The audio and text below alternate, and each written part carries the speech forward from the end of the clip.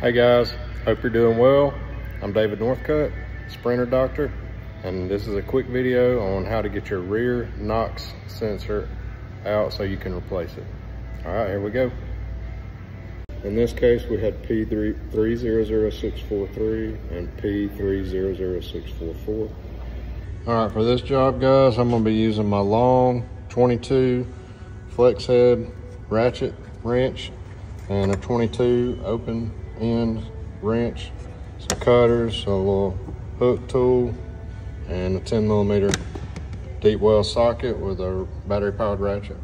Okay, this is a 2019 Sprinter, and the rear NOx sensor is going to be behind your soot sensor, which is behind your SCR catalytic converter. All right, so I've already sprayed it with some penetrating oil and let it soak for a little while, probably about 20-30 minutes. All right, what I'm gonna do to make this easier, I'm just gonna go ahead and clip this wire out here. And then you're just gonna take your 22, get it up on your sensor. Now you got plenty of leverage.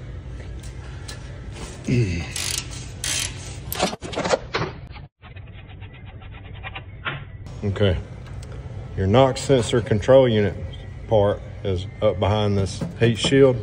You're gonna take this clip, and this clip off. It's more of a retainer type, but these just turn off. They're not hard to get off.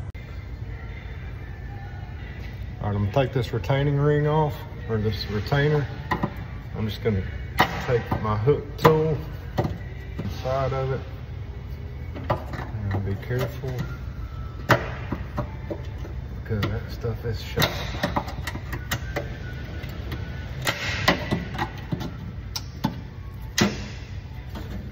Once you bend it down, you can hook it.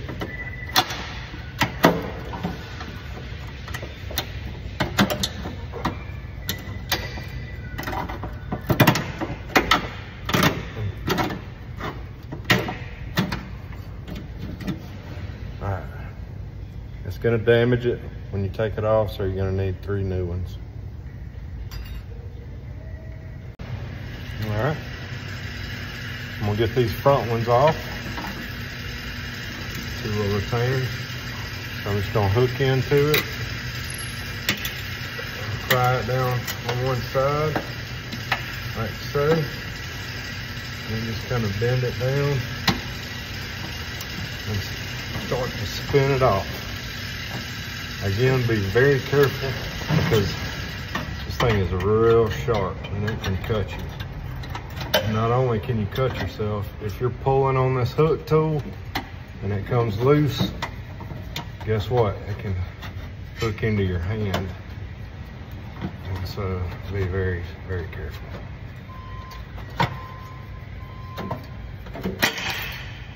All right, there's that one.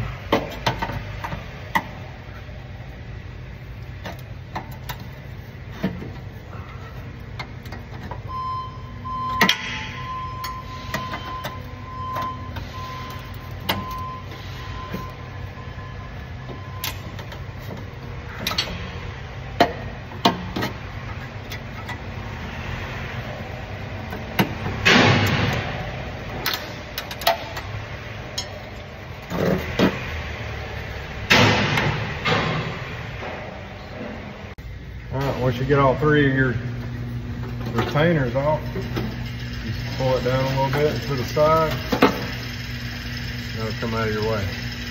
Okay, once you get your heat shield off, you're just gonna cut these zip ties.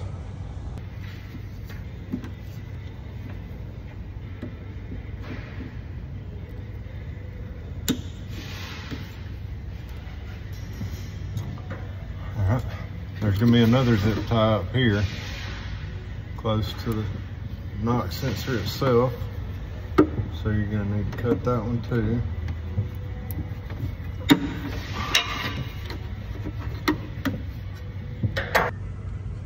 All right, to get your connector loose, You're gonna take a pocket screwdriver and get right in here. And that will pop out. And then you're gonna press down on this part of the connector. Like this with your thumb. And that'll come off. Okay, once you get your connector unplugged, you're gonna take these two 10mm nuts off.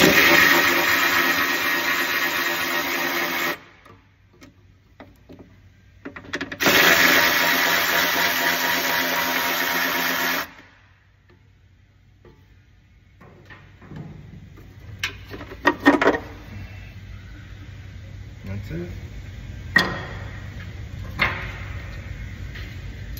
Now just install the new one in its place.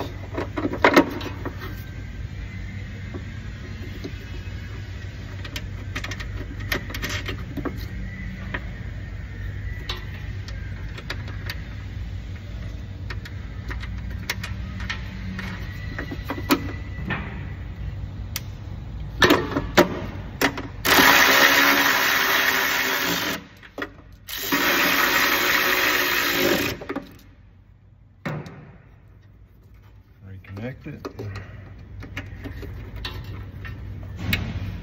and push this tab back in like that. Okay, this retainer right here, you can just clip these two pieces off. Get you a new little zip tie. And you have to pull the other little piece of the zip tie out of there that I forgot to do. There we go. Run through there like that.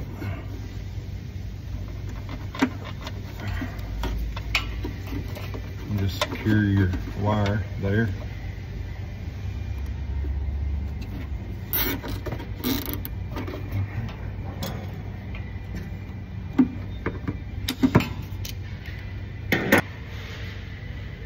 Put another zip tie right back where you clipped the old one off, right about there. All right, we're gonna take our heat shield, kind of roll it.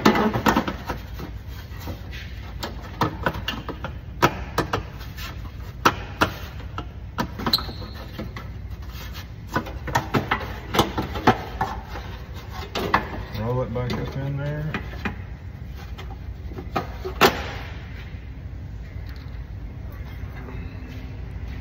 There's 3 new clips.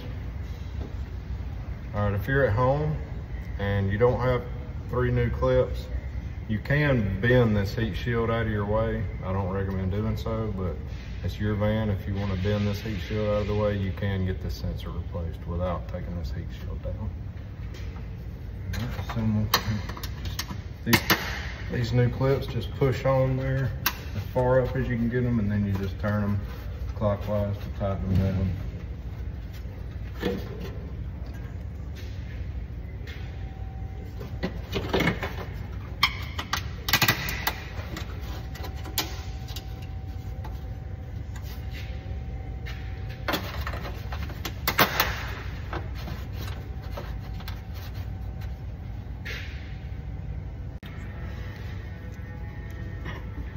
Your sensor hooks into the front little clip right there. Your knock sensor hooks into this rear clip. Then we're just going to screw our new sensor down into the pipe.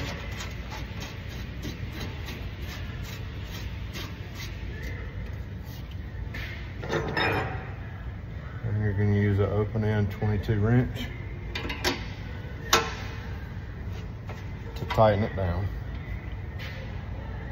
All right, so now we have it installed. We just now have to do the initializations for the new sensor using Xentry. I do recommend connecting a battery maintainer, so that way you don't drain your battery down. All right, click on the Mercedes icon, click on van. Of course, this is a 907. Click on Xentry Diagnosis.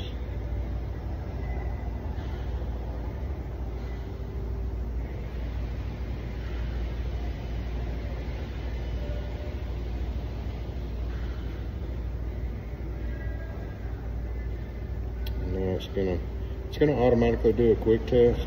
You can deselect this so it won't do the automatic quick test if you prefer. I always prefer just to let it run the quick test automatically.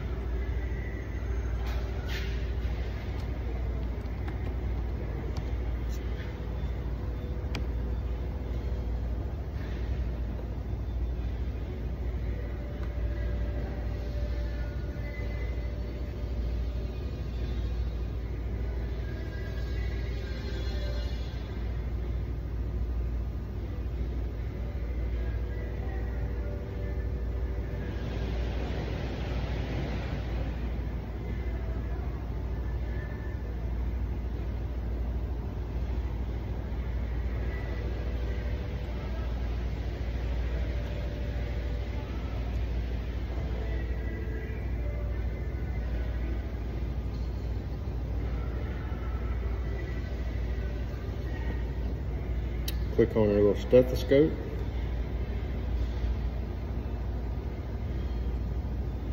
Click on motor electronics.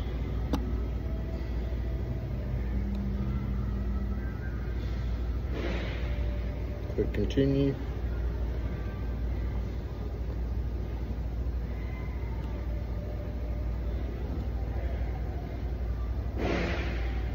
Adaptations.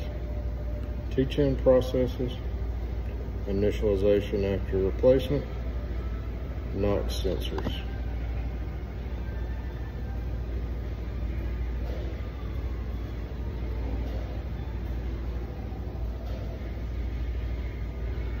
And just let the teach-in process run.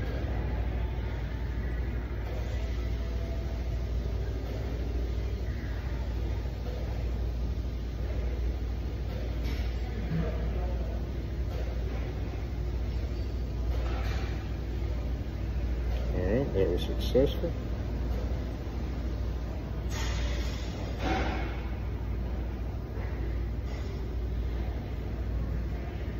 Now I'm going to go clear my fault codes. In this case, we had P300643 and P300644. I'm just going to clear that.